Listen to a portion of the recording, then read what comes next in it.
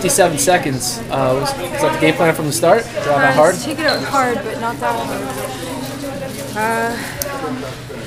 Yeah, they went for it, and so did I. But yeah, just too gung-ho. It felt like what I wanted to come through with. I think it was just the adrenaline was up and the excitement was there, so got a little too excited and paid for it dearly. Yeah, that was disappointing. What was going through your mind when you see 57 coming through? What did you see then? That's spicy.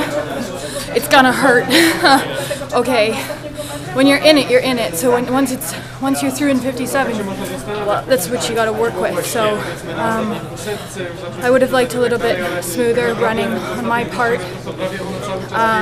Lesson learned. Moving forward, and someday hope that I can hit a 57 and not die.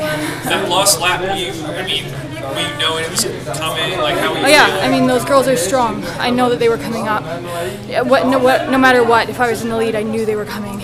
No matter what time I went through. So disappointing to say the least, but moving on. This is the first time in a championship. Sorry, you caught me in a negative moment. Oh, that's fine. This is the first time in a championship style race where you've done something like that? Definitely the first time that I've been able to confidently go out and try that. Today it didn't work, but I'm not afraid to try that again. It doesn't scare me off.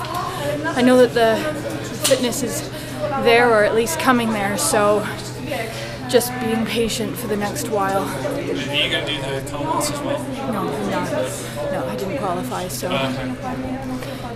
good luck to the Canadians that are going. Right. Be a Canadian contingent at the Gold Coast, so be cheering. All right. Thanks a lot, Jenna.